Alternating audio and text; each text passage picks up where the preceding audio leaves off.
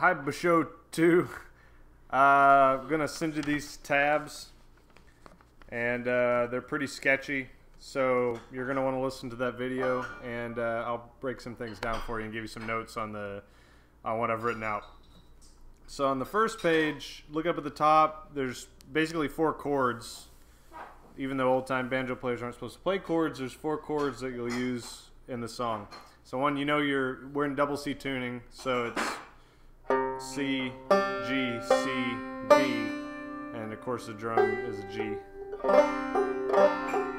And so a good site to go to for chords, and where I got some help on this is Mike Iverson's banjo website. It's Bluestem something. I just Google Mike Iverson, Iverson. But you got your C chord. But in this, I like to play it at the 5th fret with my ring finger on the 1st string of the 5th fret and my middle finger on the 3rd string of the 5th fret. And you get kind of a different voicing. And I don't notate this on the tab, but I slide into it. There's some other slides I don't notate either, but we'll get to that. So there's the C, there's B, which, as you see here, you're not playing the 4th string, you're only playing the top 3. Oops. So it's not really a chord, it's 2 notes, 2 distinct notes. And a drone that doesn't really fit, but that's kind of a property of old-time 5-string banjo. So you just kind of let it create the tension it's going to create. And then you've got E flat, which is just kind of like taking, if you're playing open C, you can play open D with a bar chord. I don't know if you know guitar. This is like an E flat with that, but I usually am using my ring finger to fret, like it shows here, the 2nd, 3rd, and 4th string for my E flat. And again, the drone is going to be there and may not necessarily fit. That's okay. And then F, and you'll usually see F on other chord sites for double C, but F is notated there, and it's an open chord, all 4. So it's in, I believe it's an F major. The Blue Oyster Cult song's in B major, but the riff starts on F sharp. Here the key should be F, I believe. You'd have to ask somebody who knows music. Key is F, but the riff starts on a C. So I just transposed the chords from the Blue Oyster Cult song, and so the chord progression goes from C. This is in the verse, from C to B to E flat to F, and then back to C. And I usually end up playing an open C. So there's your chords. I do a little sketch of how I play it in the video, where I have a little intro we'll get to in a sec. That's just an intro strumming pattern or picking pattern. Play the riff through 4 times. If you see here, I've done 3 versions of the riff that you can choose from. I kind of played either one at any time, but once you're comfortable with all 3 of them, you interchange them or mix them up, whatever you want to do. Then a verse, chorus, the riff a couple times, and then that kind of adopted the bass riff that's on the 2nd page from the Blue Oyster Cult song and played a little something on that. And then you do one more chorus and kind of a verse singing about how nature points out the folly of man and such. So on riff version 1, I'll play it just as it's tabbed here because I don't think I exactly play it like this. But this is a pretty straightforward clawhammer version of the riff.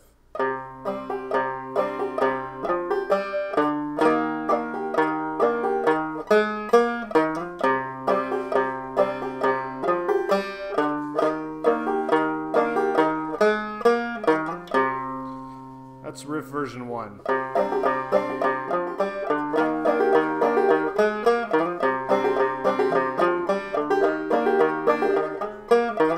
don't even think I caught all the drone notes there.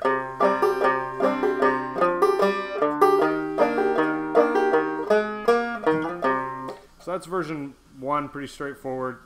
Again, the drone notes are not always going to fit, so playing this slow could sound dissonant, but it works when you're full speed well enough.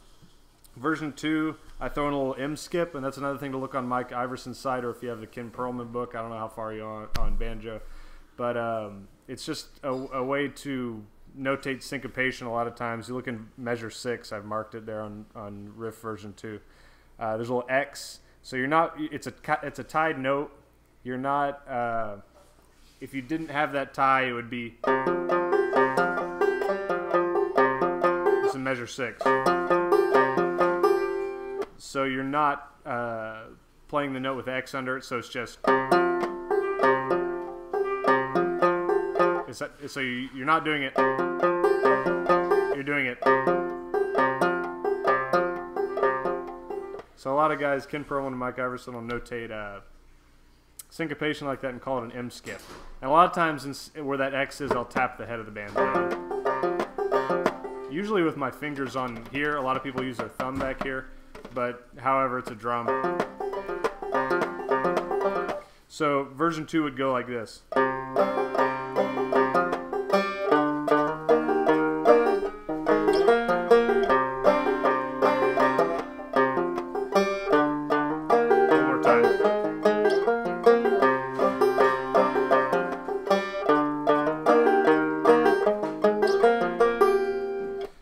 Again, a little dissonant, but so at measure 6,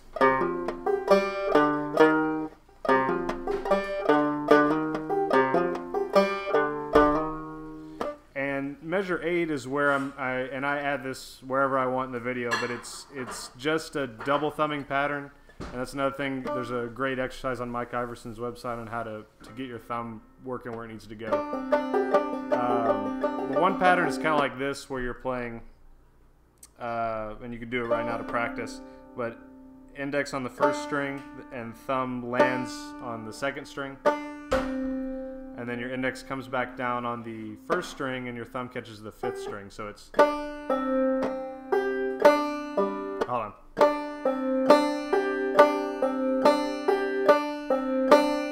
So I'm just doing that down on measure 8 on the 3rd and 4th string, which is a little trickier, but you get used to it, especially if you go practice that the drills on Mike Iverson's site. But it's as it's written there is, and I'll usually slide a little bit. So riff version 2 is.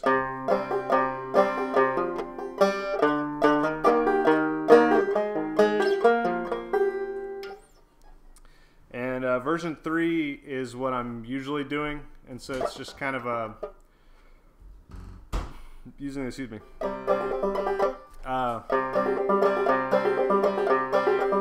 it's a different kind of skip, and I kind of get into a pattern where it's comfortable for me to strum like that, but it's played exactly like this.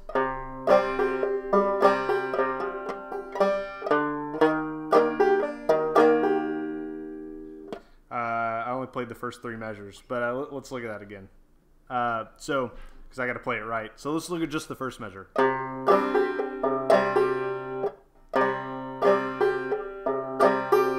So I'm playing doing the bum ditty, and then I'm skipping that next pair of 8th notes and dropping my thumb on the 4th string. So it's.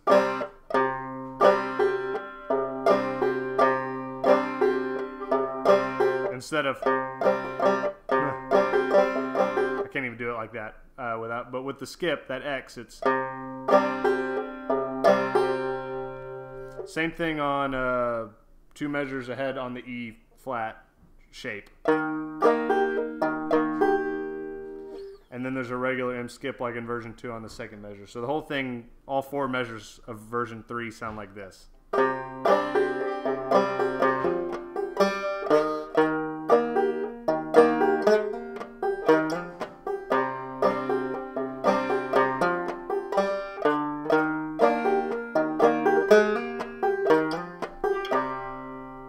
So that last one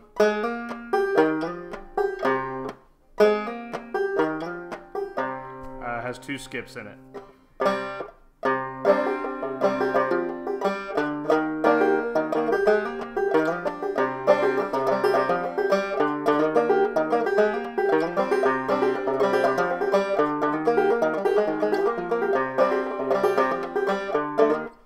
Once you have that down, you can switch them all around, play the riffs however you want. After you play the riff 4 times, you can play version 1 4 times or whatever. You go into the I think I've marked it as verse. Oh yeah, it's verse. After you go through the riff 4 times, then you do the verse, and that's at that C. So.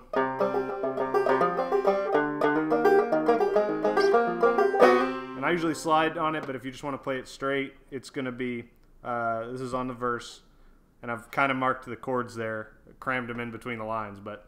And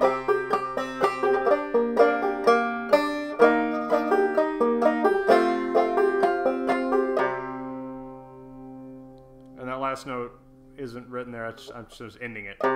So it's.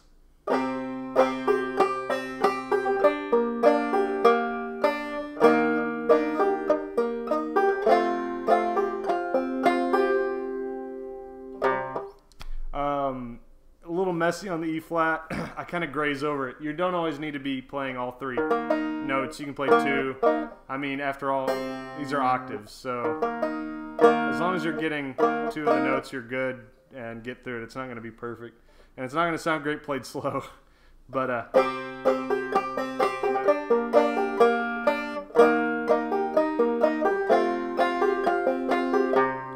so fast, I might slide into it too.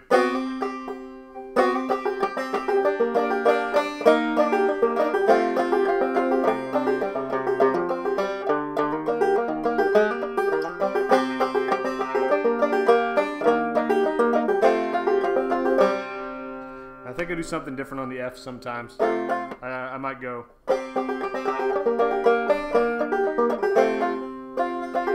I do some other kind of double thumbing thing. But play it like this and it sounds good. That's what I do.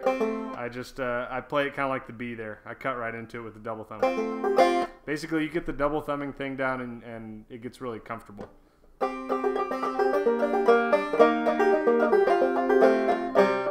One more time like it's written. One more time like it's actually written.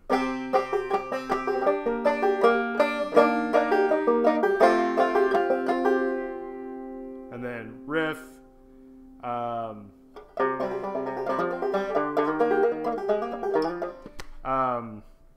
I believe you do the verse part 2 times. I don't remember how it goes. With the purpose of greatness and a terrible sound, he pulls the spinning out tension wires down. Riff once. Helpless people on subway train scream to God. So play the riff, or play the verse, then the riff and the verse, then one more riff, and it leads you to the chorus. There's version 1 of the chorus, and this is on B, on that B chord. I'll play it exactly like it's written. And those are my lazy repeat signs, so just that 4 times.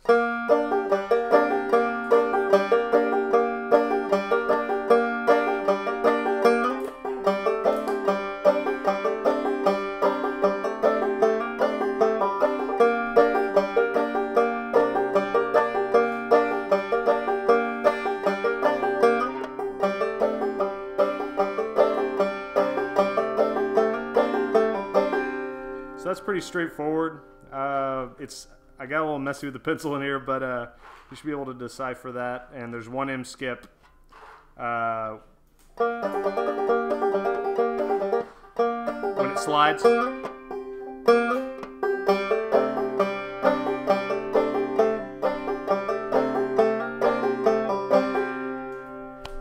And as you hammer on, like from 0 to 2 on the 3rd string,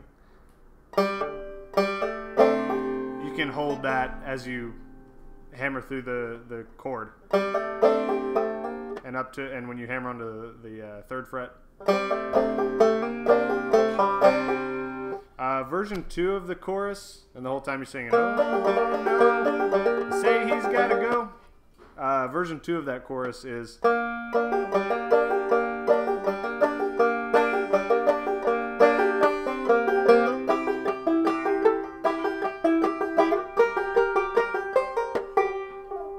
So that's one thing I do up the neck. I think I do it the first time I play through it because I wasn't really planning this out. I just kind of fiddled with this stuff enough times that I could switch it around. I don't think I at all do that's shown there on version 2. After you get through all that, this, but I think it sounds good.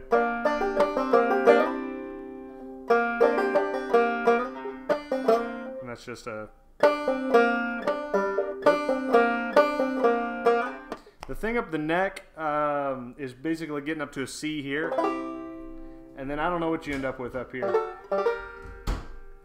That's for you to decide. But there's it's kind of a weird thing, but I'll play it exactly as it sounds, just that one part. So after that, here.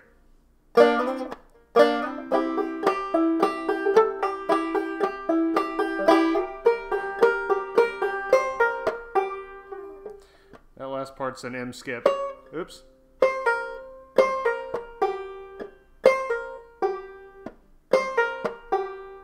Instead of...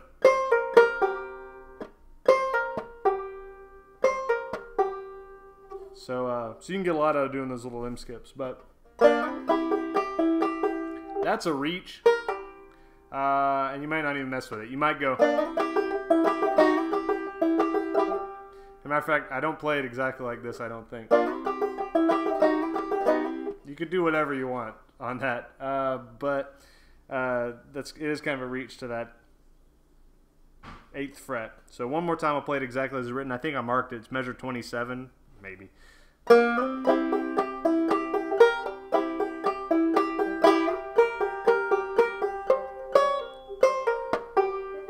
One more time.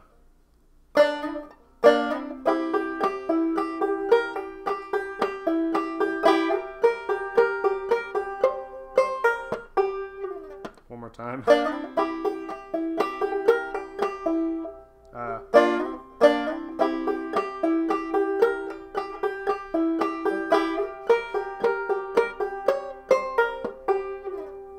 Kind of messing up that last part, but I think you get it.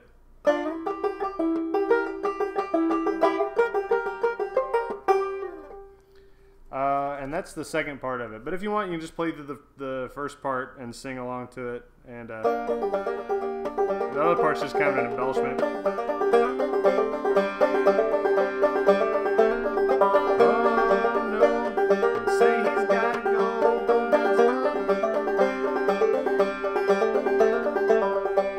Now here's the kind of weird part, and I don't totally notate this right, but this bass riff, where on the Blue Oyster Cult song it's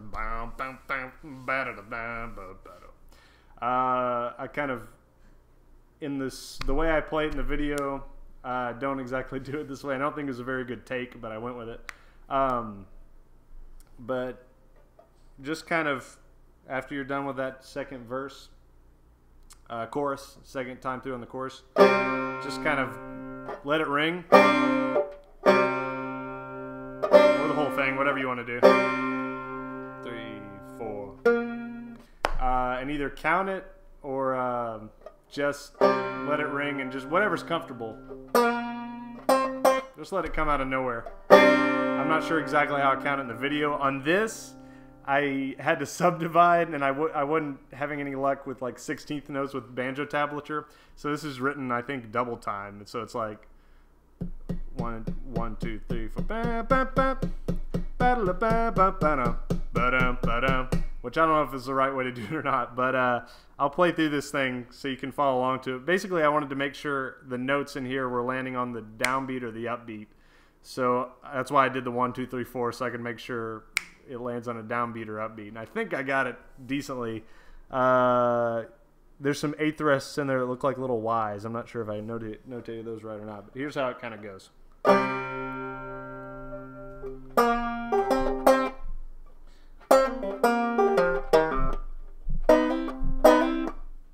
There's a bunch of rests, and I'll tell you what to do with those in a second. And then it goes into the main riff.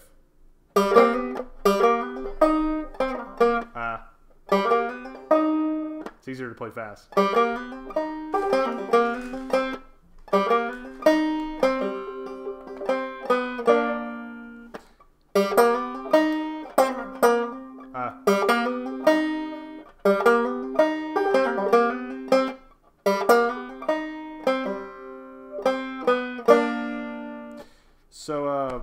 time with some little hints here, or tips or explanations. Apologies. I kind of in the video play the thumb wherever it's comfortable. Basically on the offbeat.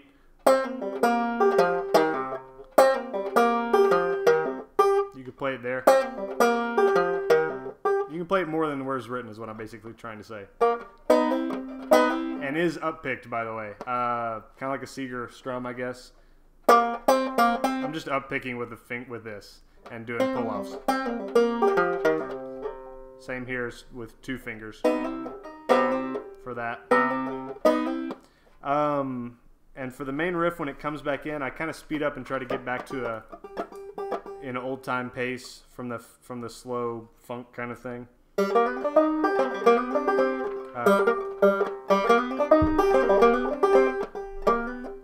You know what I think I do? I bring my thumb up, so I go. So it's kind of like an M skip with your thumb. I guess you can go and hit it with your index finger, or you can pluck that upbeat note that leads into the next measure with an upstroke. You can go, or an up pick. But I think I use my thumb.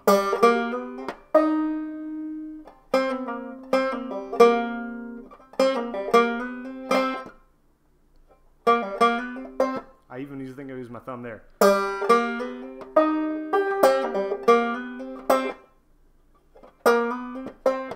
However you can get the notes out, and whatever feels good on the timing. I use my thumb on those. Thumb, thumb. So I should have marked those as thumb. I'll do that real quick. I'm gonna mark a big T where I think I'm using a thumb. So it's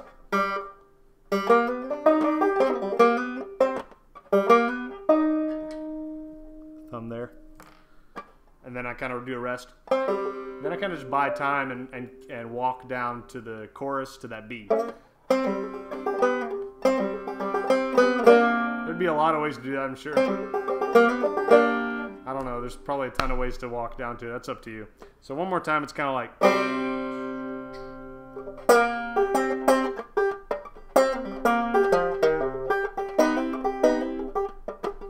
And that's the other thing I need to tell you about in a second.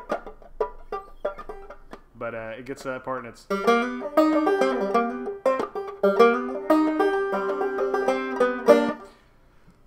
So the other part, to fill in all those rests, and between this, between all the little rests there and the 2 big measures of rest, on that NC down there, I've kind of written maybe what I might do as a palm muted thing. So the first one's kind of like.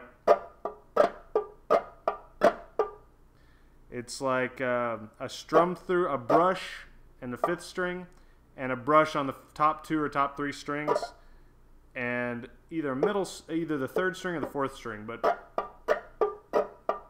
so it sounds like that,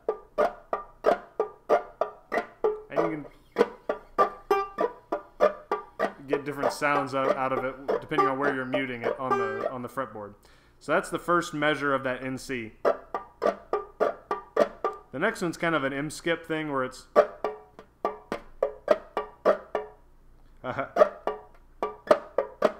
and you can do the same with just the thumb. Just whatever's comfortable. It's a drum, so that's kind of an idea what to do. I don't know exactly what I do. A little bit of everything, and bounce off the 5th string sometimes. And you can let the 5th string sound. So it'd be like the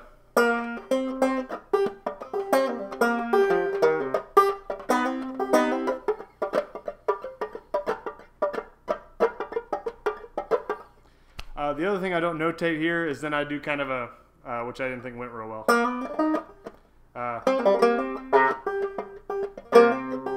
Basically, index finger on the 3rd fret and ring finger on the 5th.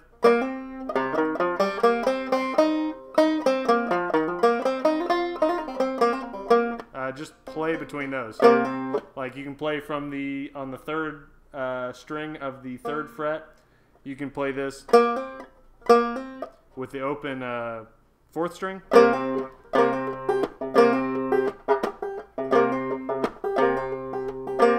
Just that kind of noodling around is what I do.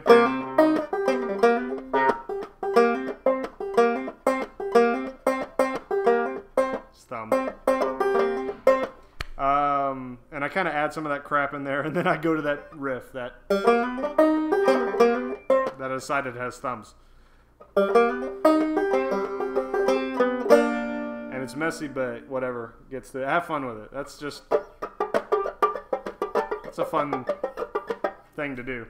And that's pretty much it. So 3 versions of the riff, 2 versions of the chorus, and then there's that verse chord progression, and then this crazy funk thing, and then you do I think 1 more chorus, and then you do I'm coming, and then you do I think a last, watch the video, I don't know, you do a last history, something again, how nature points out the folly of Godzilla, and that's pretty much it. So, and seriously, send me a message or whatever if you need me to explain some of this really cryptic tablature. But I'll send this to you tomorrow. I'm going to go ahead and probably post the video tonight. The one more thing on the intro.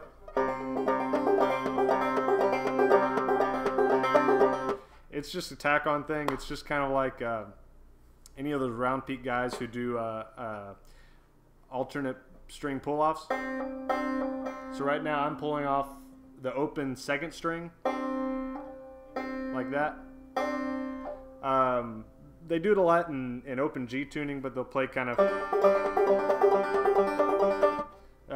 this kind of bump-a-diddy, bump-a-diddy, bump-a-diddy kind of thing. So on this, look on that intro of the 1st measure.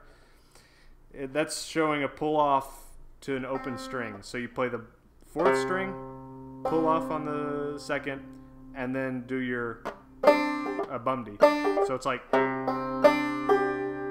so it's strike with your index, pull off with I use my middle finger on the 2nd string, and then do the 1st string and the 5th. So it's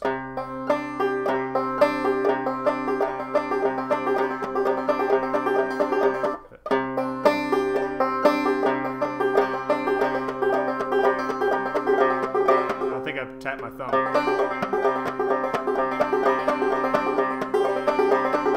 You're hitting other strings, but that's okay.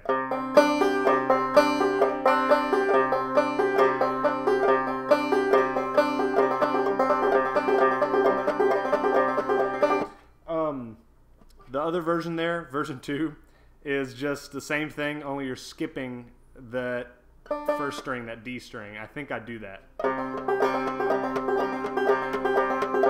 Which also happens to make it easier to use your thumb. Sometimes I think I accidentally hit it.